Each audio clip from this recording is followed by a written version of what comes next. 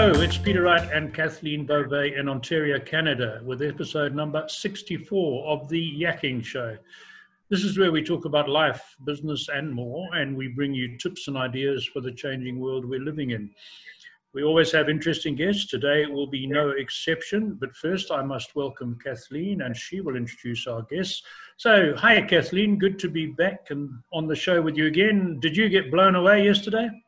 That gale force wind? Yeah, well, almost. It is a kind of a nasty, it was really nasty yesterday, and today is really gloomy again. So yeah. we're staying tucked inside today. So thank you for the That's right. And thank all of you for joining us. We so appreciate you. And of course, we love to read your comments. So do please keep them coming. And of course, if anyone out there is interested in being a guest on our show, please don't hesitate to reach out to either Peter or myself. And also, we would really appreciate it if you could like or subscribe to our YouTube channel. That would make our day. So thank you for that. And yes, as Peter said, we do have another special guest with us today. Her name is, and I hope I get this right, Tanya Zboril. Tanya, almost. Tanya. So, hi, guys. Hello, Tanya. How are you? I'm good, thank you. I'm good. Yep, just trying to stay dry myself. I think it'll be an indoor day. Yeah. Thank you for joining us today. And you have an interesting background, which we'll get to in a moment. But you are the owner and founder of TBT Clinic Medical and Aesthetics. And you specialize in bioidentical hormone therapy, and we want to do the show about that today, which is so fascinating to us and why it's so important. So welcome, and perhaps you can go and tell our listeners about your background and what led you into this focus, into this specialty. Okay, yeah, thanks, Kathleen. So I'm a nurse practitioner. I've been a registered nurse for just over 20 years now. I did a lot of work up on the reserves in the north of Canada, in Ontario and Manitoba and Nunavut. And then while I was at home, I worked in Emerge. And then about 10 years ago, I got into doing aesthetics. So injections of Botox and filler and things like that for medical as well as cosmetic reasons. And it was when I went back to school in 2013 to do my nurse practitioner and get that license that I really saw in primary care how hormonal imbalances and depletions were not handled very well. And there really wasn't a lot of resources for people to go to. And I thought that that would be something that I really wanted to incorporate into my practice. I thought not only does it fit well with what I do, but it's just a really important aspect of primary care that is really overlooked for a lot of people. Okay. So I got a question for you, Tanya. Sure. A lot of people don't take the idea of hormones seriously. They'll sort of say, it must be my hormones, I'm getting old or whatever. So tell our viewers and listeners why they are important, and perhaps you can dispel something of a misconception I might have. I've always thought hormone levels naturally decrease with age. So I've given you two questions in one. But yeah, that's okay, Peter. Well, obviously they do decrease with age, but doesn't necessarily mean they ought to or that we want them to. But we have a lot of organs that produce our hormones. We have our pancreas, our thyroid, our adrenals, our ovaries, testicles, all of those kinds of things. And as they get older, they produce less hormones. So seeing that hormones are responsible for controlling all of the actions in our body, it stands to reason that we would want those as optimal to function as long as we can in our age, right? So BHRT, Bioidentical Hormone Replacement Therapy, allows us to keep those levels up as we get older and to do it safely. You know, yeah, people think, oh, hormones are not necessarily that important. Well, they're doing this, they're doing that. But all of our systems, our endocrine system, that's our hormonal system, our immune system, our nervous system, they all communicate together to keep our body in balance. And, you know, a very small hormonal deficiency can really change that. And so can you tell our listeners a little bit about some of the signs that your hormone levels may be out of whack? Yeah. Because I know that when you get testing done, and, you know, the conventional testing will have a range that may be from here to here. And if you fall within that range, they consider it normal. But then as an expert in this, you kind of see it differently. So if somebody may be low normal here, but high normal here, and they're reporting to you that they're not feeling great, that tells you, basically gives you a storyboard about what may be going on with them, correct?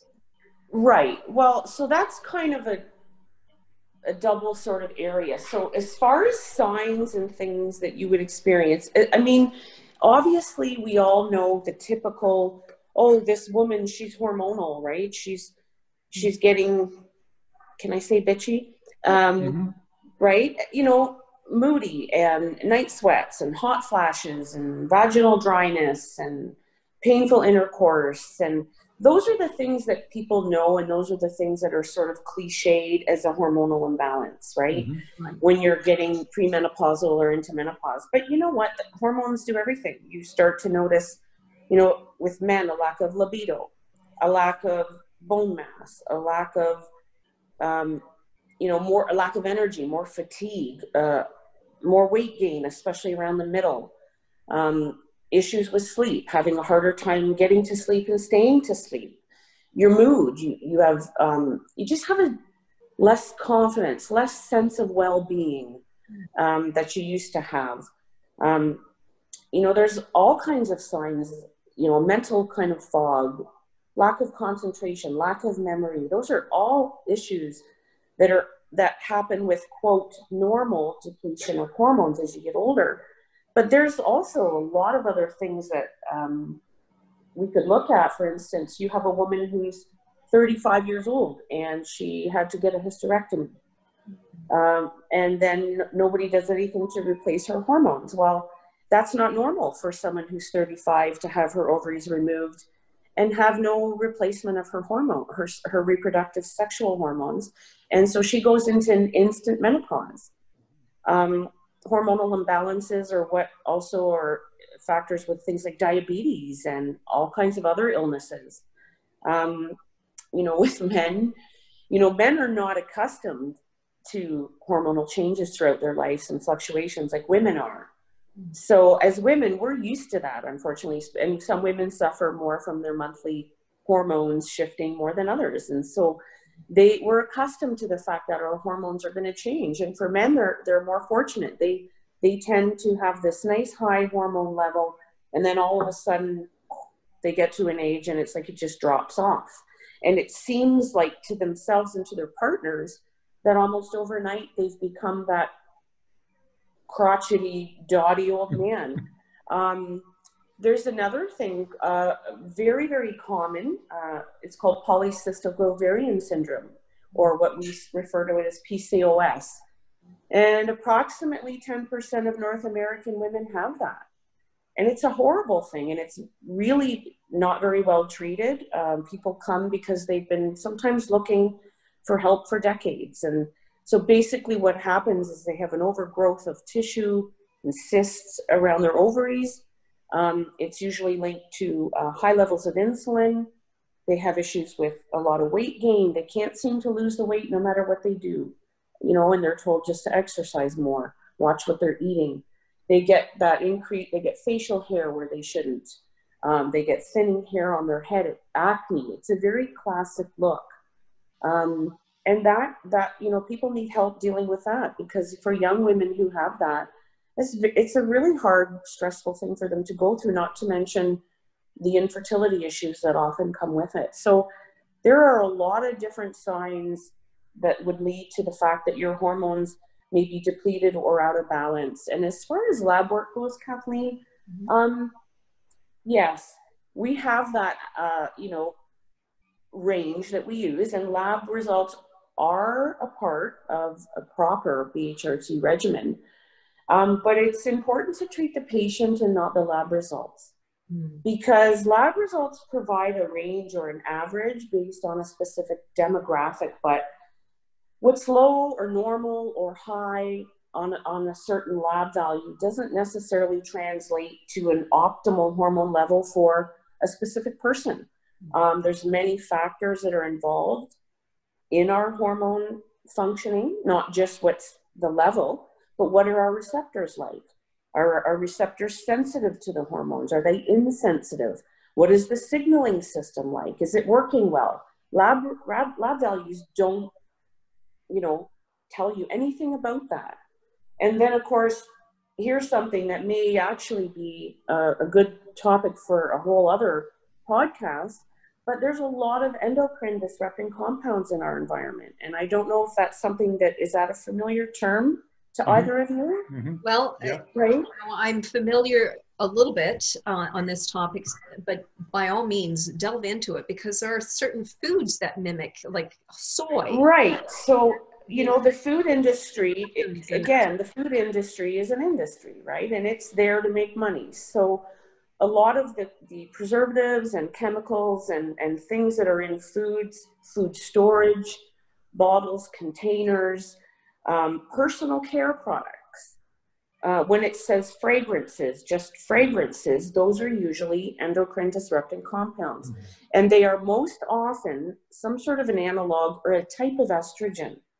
Well, those compete with our own estrogens or other hormones, and they're very, very strong. They're synthetic. They're not identical to our own, and very often they win out and cause a lot of damage. And sometimes the lab values are picking up the endocrine disrupting compounds. So our level may say that it's normal, but our true level of our own bioidentical thyroid molecule or estrogen molecule, which is estradiol, or progesterone molecule, could be depleted, but these synthetic analogs are competing and showing that the level is okay. So there are a couple hormones that, as I get involved on a regimen with people, that are important, that they're at least at a minimum level. But other than that, it's like I said again, it's really important to go with the clinical symptoms and treat the patient and not the number. Yeah. So, apart from the obvious male-female type hormones, do men and women experience hormone imbalance differently for, say, adrenal or thyroid-generated hormones, or are they similar?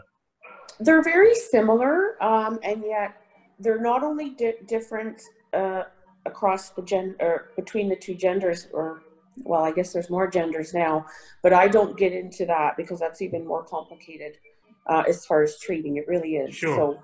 So, but across individuals, there's a lot of different ways that those things are expressed. So, like I said, men generally will experience a decrease in libido, a decrease in sexual function, a decrease in erection strength and ability to keep the erection, a drop in their mood, a drop in their confidence, increased belly fat that they can't get rid of, decrease in strength. Women will experience those as well. But again, there's so many aspects that we overlap with, but we differ with. Those are sort of the basics that you would say. But as far as thyroid goes, yes, low mood, mental focus, lack of mental focus, communication, many different similarities and many different differences. I'm sorry that I can't really answer that succinctly with this or no, or it's either this or it's that, but it isn't. And I think that's just as a testament to why this can be so complicated and why it's not really dealt with very well in primary care. Okay. No, I think you answered it very well. Sorry, Kathleen, over to you. Okay, good. So perhaps let's explain what exactly is bioidentical hormone replacement therapy, and what would a patient, what experience would somebody coming to you with some issues, what would their experience be in terms of what they're sent for lab work, for the assessment, and all of that? So nowadays, especially with COVID, it's something that I can do with FaceTime or over the phone. If somebody's particularly complicated, I do like them to come into the clinic the first time. I do have a lot of patients that are way out of my area logistically. So we, having this type of technology that, for instance, we're using today is perfect. So it starts with an assessment. And I do a thorough medical history consult with the patient, go through an assessment of their different types of symptoms. And I use a form where I have a scale. So it's important for me to quantify some of these issues and symptoms on a scale of 1 to 10 or 1 to 5, because this way we have something measurable that we know that we're improving from one appointment to the next. So once we do that, then I send them off with, or email them their lab requisition, and they get their blood work done. Once I review that, then we have our follow-up appointment, discuss it, decide on the treatment plan, and then I send their prescription out. And if they're local to me in Kitchener, I use Greenbrook Pharmacy, which is a good compounding pharmacy, and especially one of the pharmacists there, Nick Beamish, he's very experienced in compounding hormones. And for anybody out of town, I use Trutina, which is, I think, the largest, if not one of the largest compounding pharmacies in Canada. They're located in Ancaster, and they don't have a storefront, so they deliver free everywhere in Canada. So, and then I ask for a minimum of 4, well, I guess 3 more follow-ups for the first year. So I like to do some blood work and do a follow-up every 3 months, adjust the hormones as needed. And usually after about a year, some people, well, I should say, usually at a year, people are fairly, I'm sorry, I've lost the word. The dosing is pretty set. We've got good levels, we've got good symptom control, and then we continue with that dosing. And then they don't need a follow-up every 3 months. It can be as minimal as once a year. Some people like to do it twice a year, every 6 months. Of course, if there's health changes or anything like that, we can follow up more often. But it's really in that first year, while we're getting them on that journey to optimal hormone levels, that I like to see them 3 to 4 times. And so what exactly is it a pill? Is it like a supplement that is? Sometimes it's a pill. People who may have heard of bioidentical hormone replacement therapy, or BHRT, through naturopaths, they may be accustomed to creams. And there's times that I do use creams, but most of the time I like to use pills or injections. And then sometimes it is a cream. It depends on the person. It depends on what symptoms we're trying to deal with, because both men and women get different levels, different experiences, whether it's a pill or a cream or an injection. Again, that's another thing that makes things so complicated, and that it's really important that it's a very, very individual treatment tailored to the specific needs of each patient. Does that answer that well enough for you? Yeah. Yes. Yeah. For me. Okay. So I have a lot of different abilities. Some people may have heard of pellets. I don't use pellets. Now, pellets are not approved yet in Canada, but a lot of people I've heard of will go down to the States and get their pellets. So these are small implanted devices that release the hormone. The problem with doing that is what people don't often realize is, yes, it's convenient, doesn't mean it's always better and safe. It may be at some point, but if somebody is, remember when I mentioned that it can take some months to get somebody dosing perfect for them. So if I put a pellet in there at the beginning when I'm treating them with a dose and it's too much, they're stuck, right? I can't go in there and dig that pellet out. So, you know, people should look beyond just, oh, this is great, this is convenient, and start to Google some of the pellet hormone lawsuits in the States. Really? Yeah, so it is a tool, and I may use it down the road when it becomes allowed, but definitely not when I'm starting out with somebody. It's important to be able to change the dosing very quickly when we're beginning their treatment.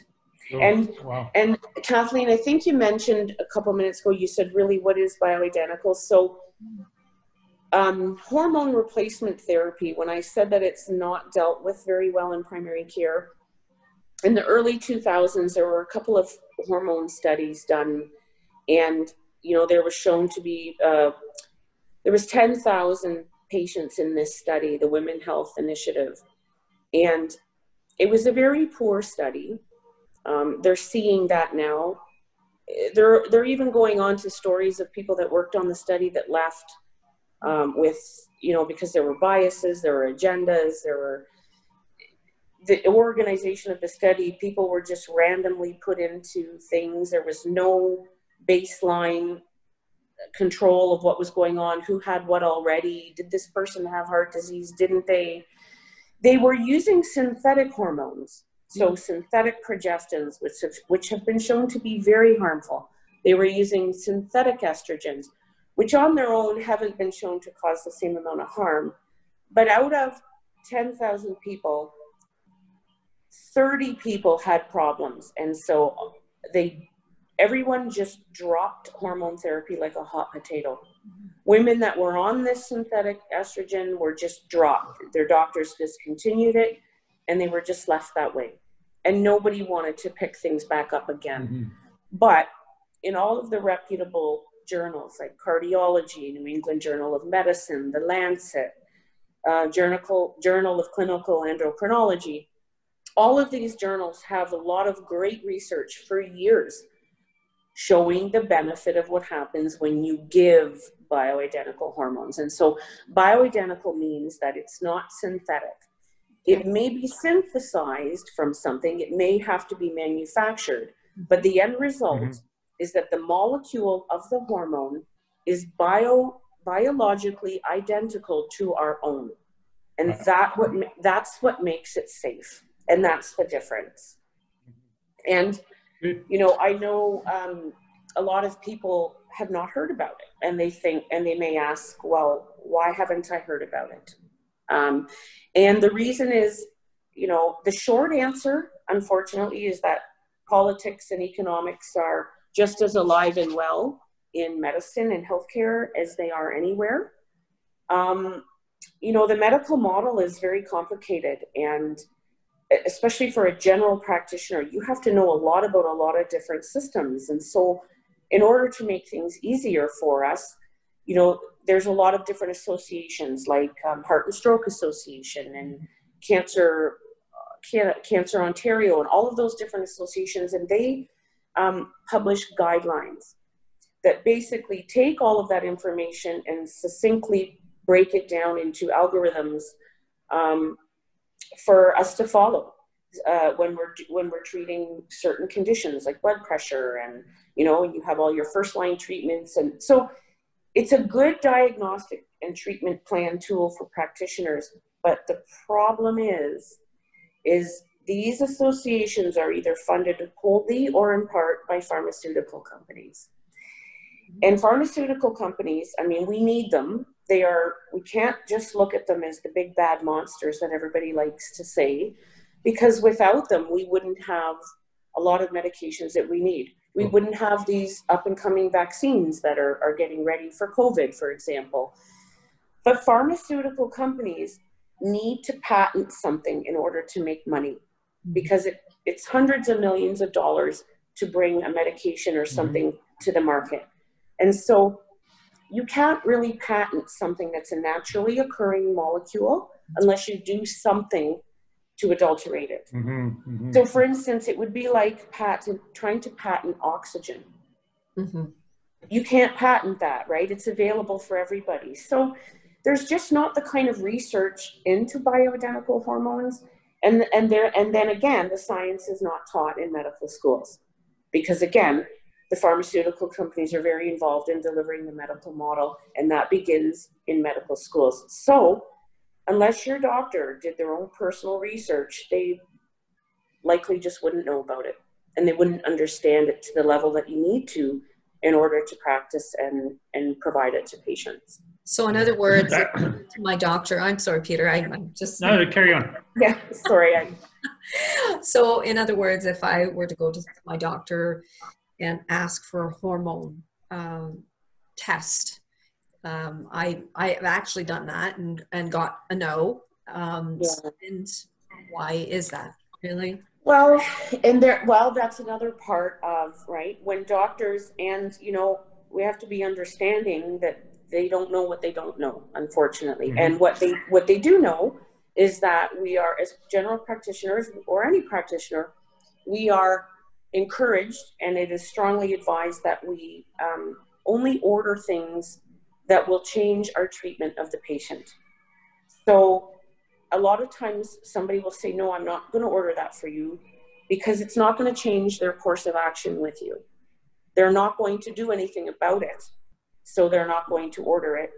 And when it comes down to things like hormones, especially if you've ever had a test done, anybody listening that's ever had a test done and accessed their own labs online, you can see that, you know, you've got, well, luteal phase, follicle, all these different phases, and the numbers are different.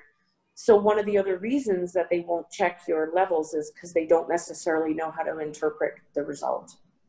Right. Okay. Tanya, I do have another question for you, which is something that just occurred to me, but we're getting towards the end of our time. So I want to give you the chance to tell our listeners and our viewers how they can contact you.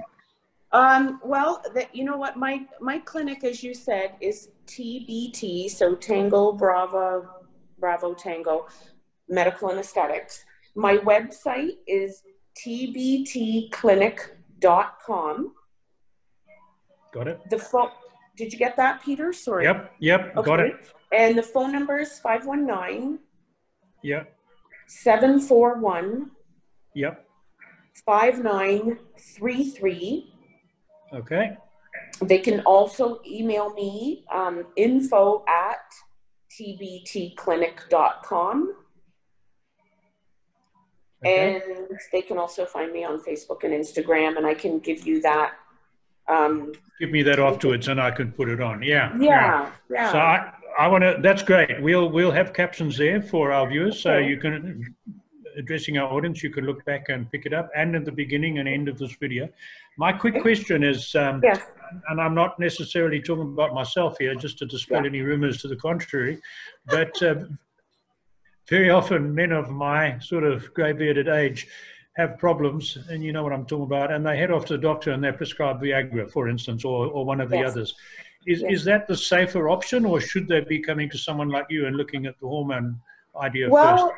Peter, I don't necessarily prescribe the little blue pill very often, but I do prescribe the little white one. So I often will provide, and the reason that I don't do Viagra as opposed to Cialis, those are the brand names, is because with Viagra, it causes vasodilation. So so a lot more blood can move in to the area for the erection. However, it also causes a vasodilation of the coronary arteries. So sometimes for people, that can cause issues if they have underlying heart problems. So I often do them in tandem, because it does take some time to get testosterone levels back up to alpha male, strong Viking warrior levels, where you're feeling good and functioning optimally. And during that time, you know, you want to address that issue. Not only that, Peter, but I think everybody knows, and any woman or man listening to this who's gone through erectile dysfunction with somebody, there's a huge mental component to it. And once you experience things not working time and time and time again, you are set to be anxious about it, and you're set to feel uncomfortable.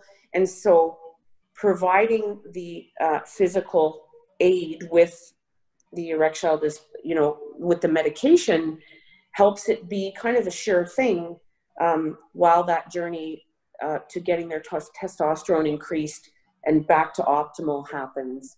So I often prescribe that. Yeah. Okay. Thank you. Thank you. Okay. I'm sure that'll encourage a lot of guys watching this video. I'm sure. Thanks. Absolutely. And we're out of time. So for me, thank you, Tanya. Okay. I'm going to hand back to Kathleen to do her wonderful summing up and ending of our show. Over to you, Kathleen. Thanks, guys. Yes, thank you so much. That was so informative. We'd love to have you back at some point. Sure. And thank you all for tuning in and joining us. And as I mentioned before, we so enjoy your comments. We love reading them. Please keep them coming. And if anyone out there is interested in becoming a guest on our show, please don't hesitate to reach out to either Peter or myself. And once again, if you would please subscribe to our YouTube channel, you would make our day. So thank you. Until next time, stay safe. Bye-bye.